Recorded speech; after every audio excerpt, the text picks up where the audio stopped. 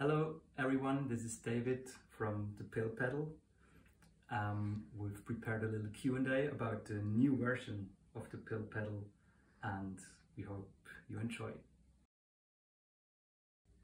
So what's new on this version compared to the old one?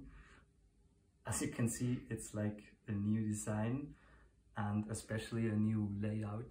We have all connectors just on one side, which is space saving and super handy to put it on your pedal board. You can have it like this on your pedal board. You can have it like this on your pedal board. So this is one thing.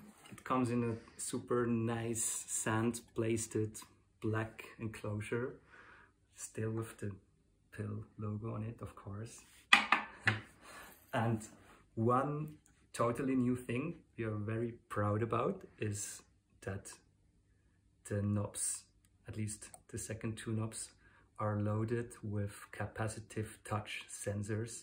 That means that you can fire triggers manually by tapping these little knobs we will show you later. And yeah, there's like new hardware, for example this super nice tactile foot switch, nitric connectors, and there's also a new thing here. You can plug in a foot switch or CV, I will explain later. And yeah, but inside it's still the original docking effect, optical compression, side and compression pedal. So let's talk about the connectors here on this side. So the ThePillPedal, it's a stereo pedal. That means it has two inputs and two outputs. Here are the inputs, audio inputs. Here are the audio outputs. You can plug your stereo signal. You can just use one of these. You can plug your guitar here or here. Or you can plug two different instruments. So for example, plug here your bass and here your synthesizer. Here we have the trigger input and the trigger output, which routes the input just out of the pedal again. And every time the pedal detects a signal here on the trigger input, it will duck the audio signal, which is plugged here. Here we have a new thing. You can plug a foot switch to manually trigger the pedal with your foot, or CV, you can plug in like a Eurorack modular synthesizer.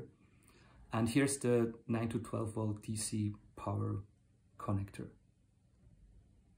So let's connect the ThePillPedal the most simple way, and let's talk about the capacitive touch sensors. I plug in a mono source, so one input, or first maybe the power.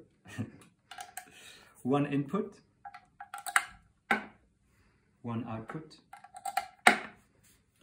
I've plugged my microphone here, going through a reverb.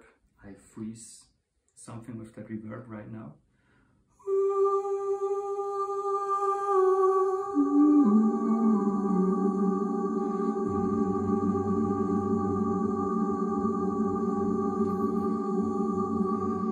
Now I engage the pedal.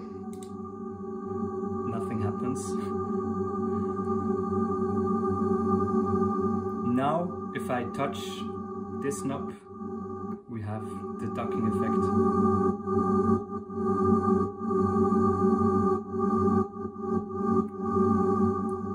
So this knob is the trigger sensitivity for your trigger input, and if there's nothing plugged into the trigger input, it turns into a capacitive touch sensor. With your fingertip, you can fire manually triggers.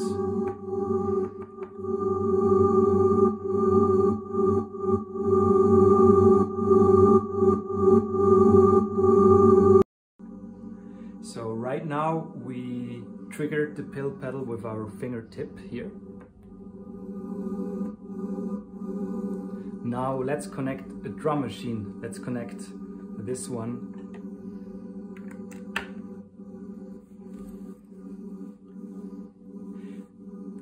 This trigger sensitivity knob sets the gain or threshold of the trigger signal. As you can see, now I plugged the drum machine, the touch sensor is disabled. I can still manually trigger the pill with my fingertips, now with 2, by just tapping both knobs. This is depth, it's the ducking intensity.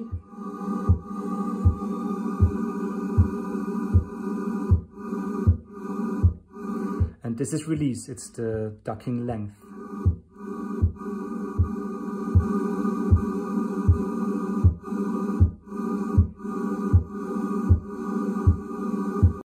So this is a stereo pedal. It has 2 inputs, 2 outputs. You can plug your stereo signal, or you can also plug 2 different instruments. And we are doing this right now. I've still plugged the microphone, and right now I've also plugged the guitar. The cool thing about this pedal is now that it rhythmically connects these 2 instruments, the guitar and the vocals, together. Let's explore this.